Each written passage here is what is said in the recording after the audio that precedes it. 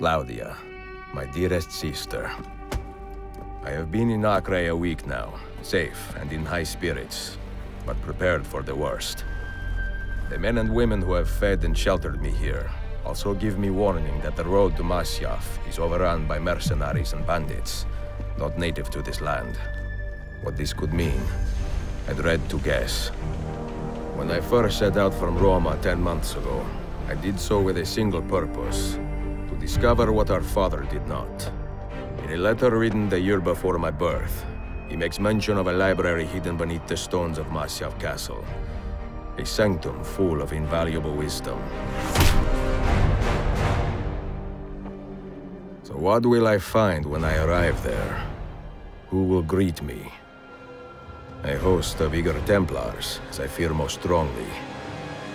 Or nothing but the whistling of a cold and lonely wind. Masyaf has not been home to the assassins for almost 300 years now. Can we still claim it for our own? Are we welcome there? I am wary of this fight, Claudia. Not because I am tired, but because our struggle seems to move in one direction only, towards chaos. Today, I have more questions than answers. This is why I've come so far. To find clarity.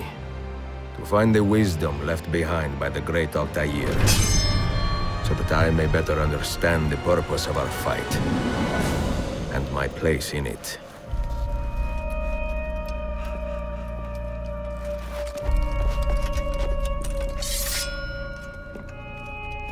Should anything happen to me, Claudia, should my skills fail me, or my ambition lead me astray, do not seek retribution or revenge in my memory, but fight to continue the search for truth, so that all may benefit.